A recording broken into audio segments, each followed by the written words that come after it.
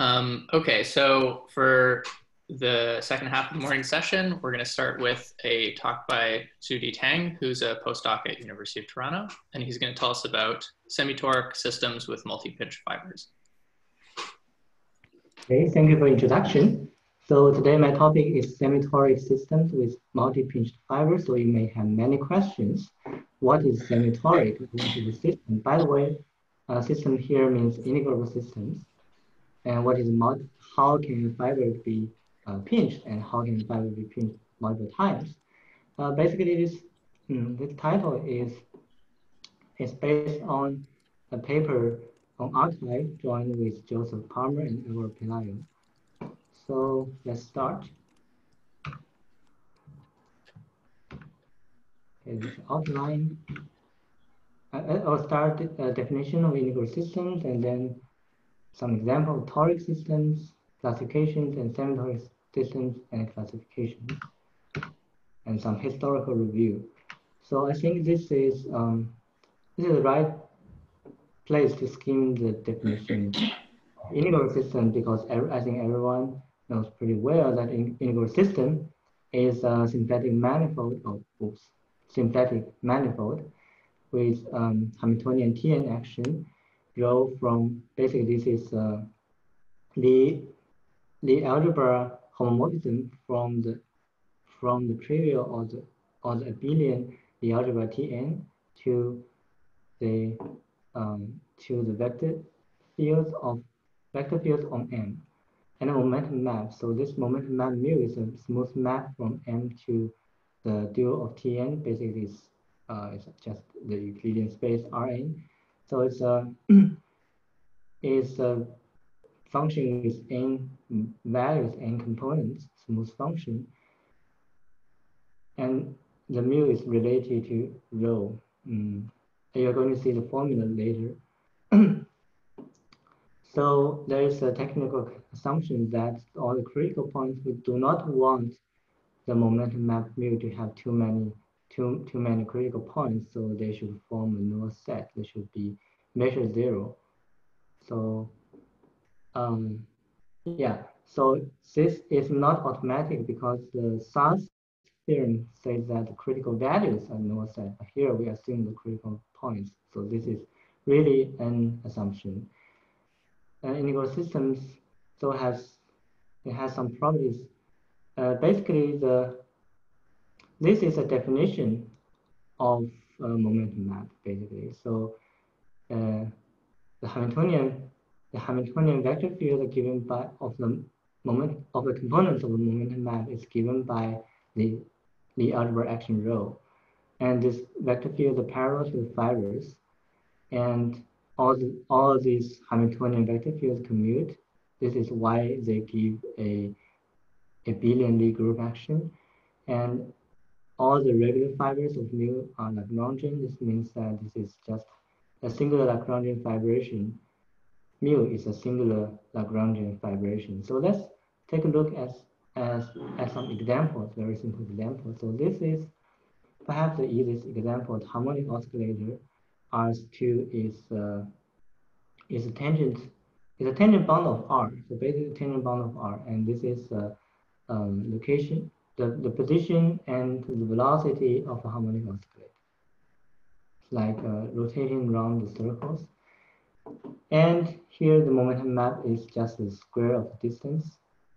And the momentum map image is a half line from 0 to infinity, closed at 0, open at infinity. So, and you can see that Hamiltonian vector fields are periodic and are along the level set of mu. And here we have a fixed point. So this fixed point is going to be called the elliptic singularity. Here's another example, a compact example, two sphere, and mu momentum map is height z. In this case, the image of mu is a closed interval from -1 to 1, and again the Hamiltonian vector fields are just rotations about the axis, and they're periodic. So the Hamiltonian vector field act as a circle action. So we have a name for this. We have a name. We call these toric systems. Basically, in these two examples, the Hamiltonian vector fields are periodic and generate the S1 action. And S1 is just the one-dimensional torus. So these are just two-dimensional examples of toric integral systems. In general, toric integral systems has a Lie group action by the torus, by the N torus. And we have some examples for N equals 2. So dimension 4 equals 2N, 2 times 2 examples. So this is just basically a product, Cartesian product of the S2 example. What is interesting is the image is a square, it's a polytope, it's polygon in the plane. By the way, the image does not necessarily be a square. You can make it so if you transform the mu by if you transform mu, you can make the square a parallelogram. But that will represent an equivalent toric system. Okay, another example is a little bit non-trivial example is CP2 with the Fubini study symplectic form, scalar form actually, and mu is given by this formula. And you can see that the image becomes a triangle, an isosceles triangle, 945 degrees, 45 degrees. If you look at the fibers of the momentum map mu, so you can see three different shapes: a point, a circle, and a torus. Basically, these three are all torus: zero torus, and two torus. Two torus because the value is in the interior, and one torus because the image is on the boundary, and the pre-image of the corner is a point, single point.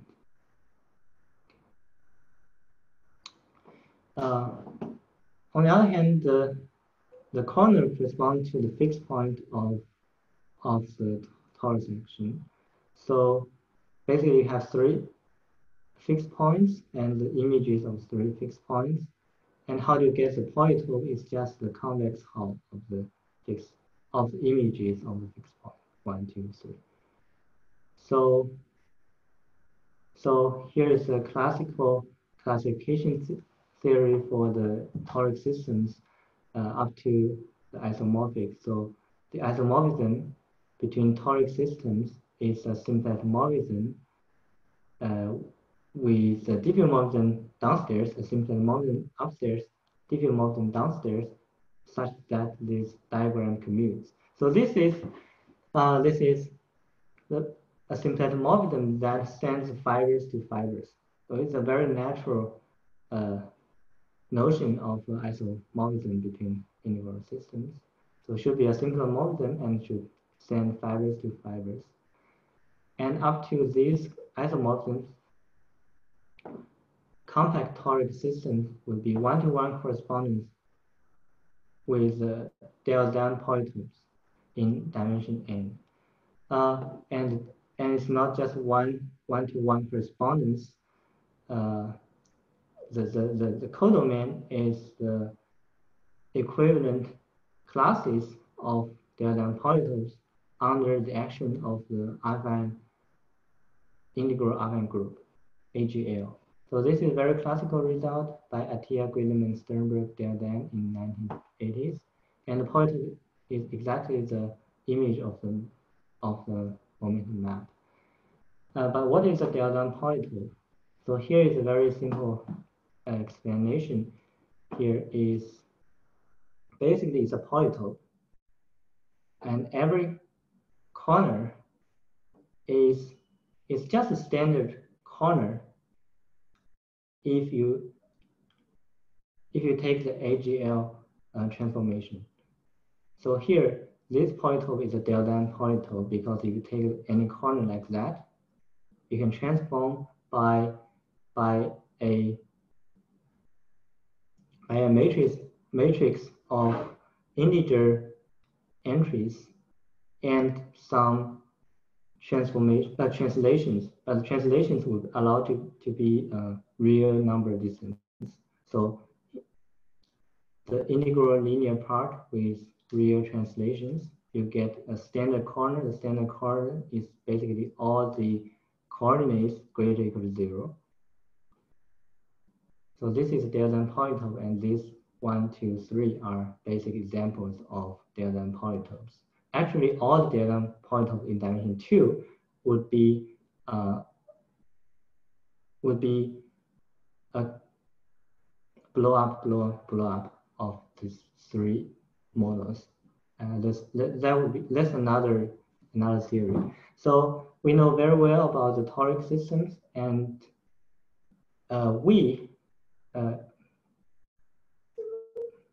me and the two others have studied the Semitoric system, which is a generalization of the toric system.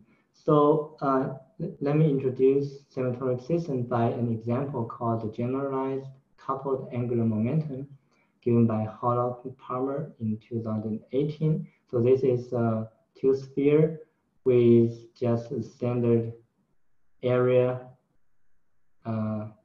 symplectic form on each sphere, but with different radii, so R1 and R2. And the integral system given by mu is given by the 2 functions. J is basically the 2 heights, and H is a rather complicated function, polynomial. So this example is very interesting because it's not just one example. You can tweak these values R1, R2, and S to see very different behavior. So we like these examples. Now we set R1, R2 equal to 1, and S is something like 0.51 and 0.52. So this image look like I don't know, anyway, it's a 2-gon with curved shape, with curved edges, and basically the 2-gon. And if you look at the fibers of mu, what will happen is you still see the torus fibers interior, you still see the circle, and still see the points, which the point is called the elliptic singularity, and this is elliptic regular one by the way. But there will be 2 special locations. I marked them with crosses, and each cross you can see the fiber is a pinched torus. So this is why we have a pinch in the title. It's a pinched torus. A torus with 1 circle vanished to a point. And we have 2 of this kind of fibers. And this kind of point, the red points, are called focus singular point. So this is a new type of singularity we never seen before. Now we change S to 1/2. Basically, if you change S, you change the shape of the image, and you also move the 2 cross points. You move the 2 cross points. So if S becomes 1/2, the 2 cross points will be merged to 1. But this red point will not merge. The red point will just appear in the same level set, same fiber, and you'll see the fiber is a torus pinched twice with 2 pinch points. So this is why we have multiple pinched fibers. Okay, so you can see that when we change the parameters, we change the behavior of the integral systems, how it changes. Okay, so compare our new example with toric examples or toric systems. You can see that, I didn't say Xj is periodic or Xh is not, But in a toric system, all the components are periodic. So basically, xj is like rotation periodic, but xh you may go around and go back, but does not go back to the same point. And here, xh is going from one point to another. It can't be periodic. So xh is not periodic, and has focus singularity. And some fibers are pinch tori, and there's no global acting angle coordinates. Basically, this is why the image is not a polygon, and the image, is a collinear polygon. The last two facts are related. There's example. This is example of semitoric system. So definition: a semitoric if rho integrates to a Lie group action by a cylinder instead of a torus. It's a biocylinder, and some technical assumptions. J is proper, so you don't see the you don't see the image blow up vertically, and all the singularities are of either elliptic or focus type. I need to explain this a little bit. Let me quickly talk about the Eliasson theorem. It's basically this is about the local structure of integral system. Okay, if you have a fiber, you have a regular fiber of all regular points, then you have a very beautiful action angle coordinates, and you locally look like a polygon, something very beautiful.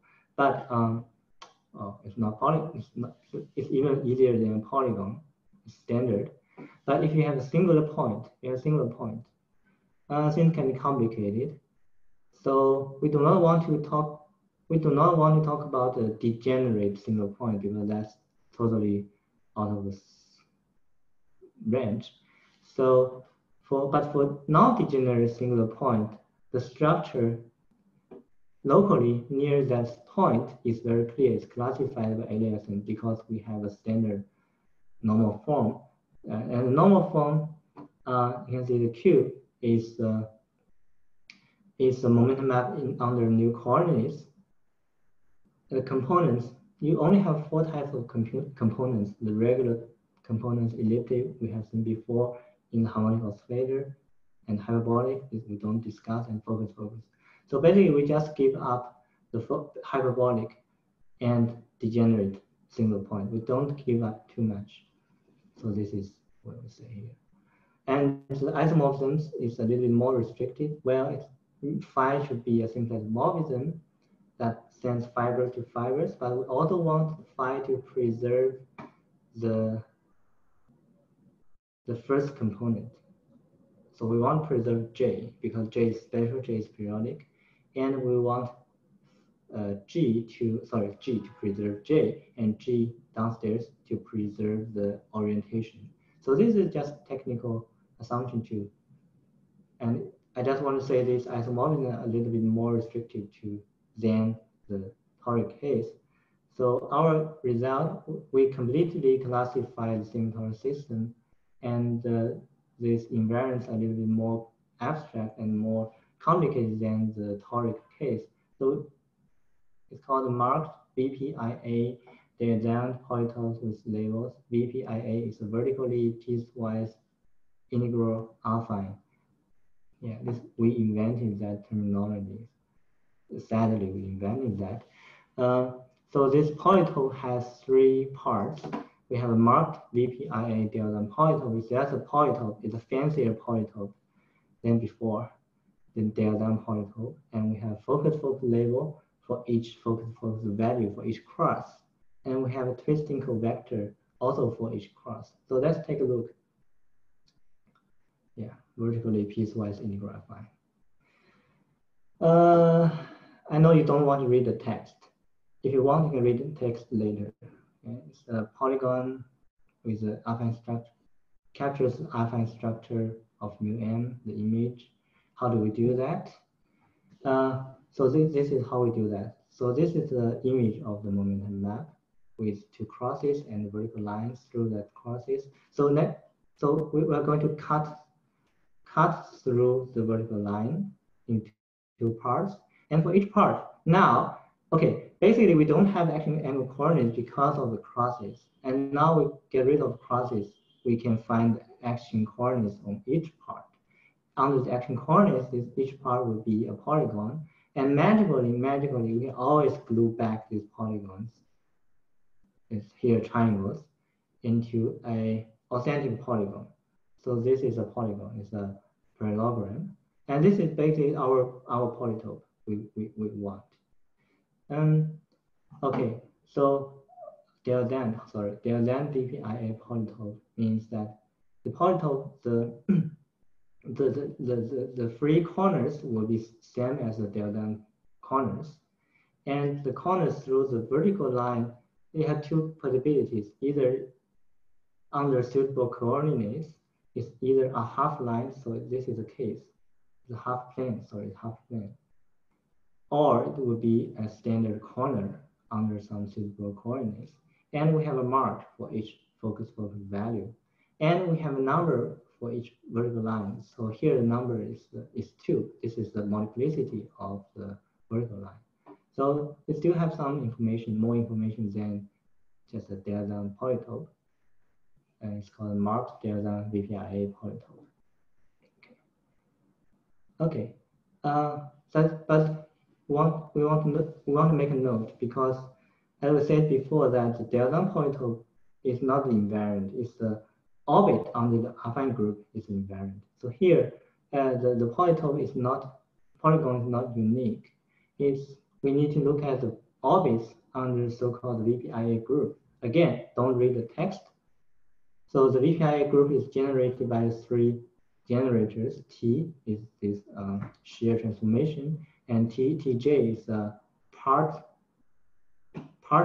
shear transformation, and eta b is just vertical translation, vertical shift. So basically, you can apply these operations to that polygon and get the same polygon. You still get a polygon for the same symmetric system. Okay, and focus label is for, so every focus value has multiplicity, and there's a tuple of exactly k, the same number of formal power series in 2 variables. And this will capture a local affine structure near that focus value. But the k power series have different meanings, so let's take a look. This is example 5. We have 2 crosses. And how do we, so we look at the regular values, okay, regular values around that cross. And we take, so tau 1 is the travel time along xj, and tau 2 is the travel time along xh. What does that mean? We start with some point, and we move along xh until we hit the same orbit of xj. And then we move along xj. So this is tau 2, it's always positive. Okay, this is tau 2. The longer one is tau 2, and similarly, shorter one is tau 1. It's periodic at S1 circle value. Yeah, you can see that unfortunately these two functions, basically these two are functions of the values C, so of the regular values. Okay, but these are not well-defined functions in this entire disk. It's a divergence at X. And tau 1 even have a monodromy. If you go around, you increase by 2 pi. So these are not good functions. So we need to modify this by so kappa is a singular thing, and we take the two functions to construct one form, closed one form, but this singular, we need to remove the singularity kappa, and we get a smooth one form. And it's closed one form, we can find the function S0 vanishing at the cross, and which is primitive of the one form. And then we take the Taylor series of S0. So this is how we get the small S0. Okay, and for the example 6, we have a one cross, a more complicated cross. So almost the same recipe for S0, but in this case, the monodrome is twice as we had before. It's 4 pi, and we have some mysterious item G01 pull back here. So roughly speaking, we will remove 2 copies of the singularity kappa. Okay, by the way, this is proved. So these invariants are defined and proved by Sam and Gong in 2003. It's called the semi-local invariants. And this is proved by Pelayo and me 2018 for multiple pinched case. G01 is too much text. This is related to the diffeomorphisms downstairs in the local normal form, Eliason's theorem. Basically, the diffeomorphism is different downstairs, different for different singular values. So, and G01 will measure that difference. So, this is how we get G01, and we have G01 here. Okay, so let's quickly go through the last invariant twisting covector. So this is something captures the Dan twist of a trajectory. Basically, roughly speaking, is that you from the focus of a label, you know how to calculate the time xj travels, but you don't even know if xh goes around the torus clockwise or not. So we need to distinguish these 3 cases and get 3 different twisting covectors. So this takes value in some cotangent space, but in a certain way. But this is just non-canonically identified with integers. So in some sense, it's integers. Okay. Xiudi, so, yeah, probably that's a good place to end. I think you're out of time. Sorry. Yeah, sorry, but yeah. So maybe the remaining slides that you have is something good to present in the breakout room. So yeah, if you wanted to say one last sentence to finish the talk, sorry, I don't want to just cut you off and end it, but if you want to just summarize with one sentence and then we'll go to questions. Yeah, it's going to be a very important sentence. Thank you. Okay, great. Okay, so let's all thank Xiudi for his wonderful talk.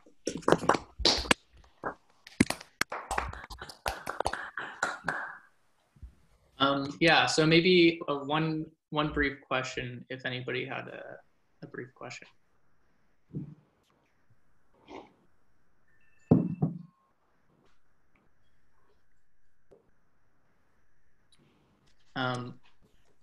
I had a brief remark maybe, which is, so this system of Holoch and Palmer that you mentioned, I remember when I was learning about this stuff in grad school that I saw some old paper by some physicists that looked like it was studying a very similar system.